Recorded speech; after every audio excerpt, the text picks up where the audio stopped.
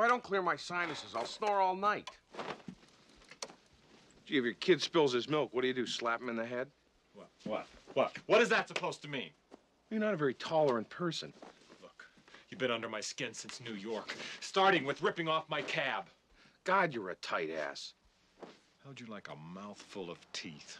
Oh, and hostile, too. Nice personality combination. Hostile and intolerant. That's borderline criminal. Screw you. You spilled beer all over the bed. You smoke. You mess up the bathroom. Well, who let you stay in the room? I even let you pay for it so you wouldn't feel like an intruder, which you most certainly are. Oh, I'm an intruder. Yes, you're an intruder. I was having a perfectly nice trip until you walked into my life. I walked into your life. Who was that who talked my ear off on the plane? Who was that? I'm curious. Well, who told you to book a room? I did, out of the goodness of my dumb old heart. Boy, you're an ungrateful jackass. Well, go ahead, sleep in the lobby, see if I care. I hope you wake up so stiff you can't even move. You're no saint. You got a free cab, you got a free room, and someone who'll listen to your boring stories. I mean, didn't you notice on the plane when you started talking, eventually I started reading the vomit bag? Didn't that give you some sort of clue, like, hey, maybe this guy's not enjoying it? You know, everything is not an anecdote. You have to discriminate. You choose things that are funny or mildly amusing or interesting. You're a miracle. Your stories have none of that.